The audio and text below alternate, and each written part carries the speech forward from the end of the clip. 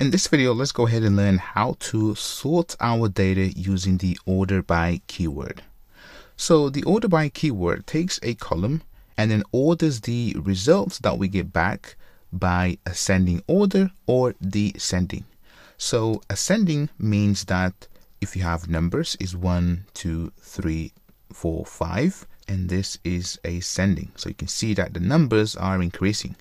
Well, descending is 5, 4, 3, 2, 1, and you can see that this is descending. And these are the actual keywords that we use in conjunction with order by. So let's go ahead and pretty much just do a select star and then from person.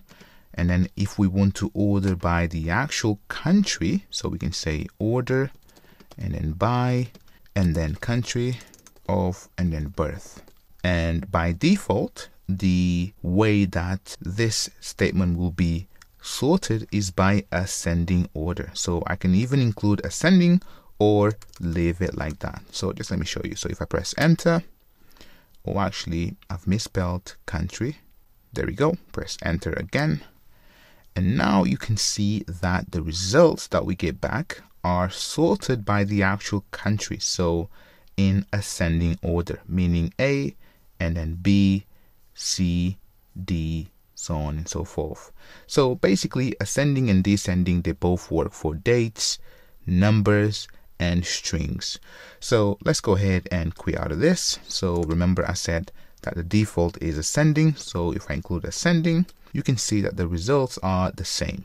If I press Q and then go back, and now let's reverse the order. So descending, meaning from Z to A. If I press enter, you can see that now the results are sorted from the last letter of the alphabet to A.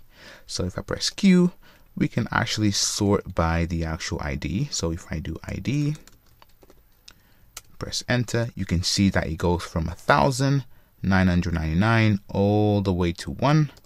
And then if I reverse this, so ascending, it goes from 1, 2, 3, 4, 5, 6, 7. So if I press Q, let's also order by the actual first name. You can see we go all the A's first. Let's go ahead and do descending. You can see that we have all the Z's first. So we can also sort by the email. So instead of first name, we're not going to do last name because it's the same as first name. So email and then descending, enter. You can see that first we get all the nulls, right? So the nulls, because these are empty. And then if I keep on scrolling down, so right here, so oops. So right here you can see that we have then Z, right? Z and then Y, W, so on and so forth.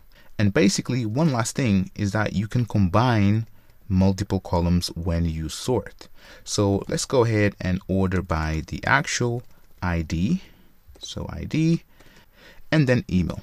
If I press enter, you can see that first we have ID 1, 2, 3, and then we also have the actual email starting from A. So basically sometimes it's a bit hard to understand exactly what's going on because you have, for example, 5 here, but then you have G and then you have C.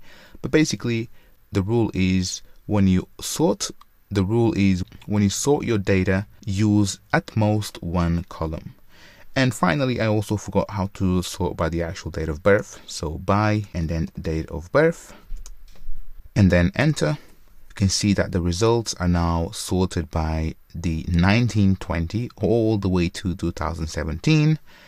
And if I do descending, so descending, you can see that we have 2017 first all the way down to 1920. And this is how you sort your data using order by. If you have any questions, go ahead and drop me a message. Otherwise, I'll see you on the next video. See ya.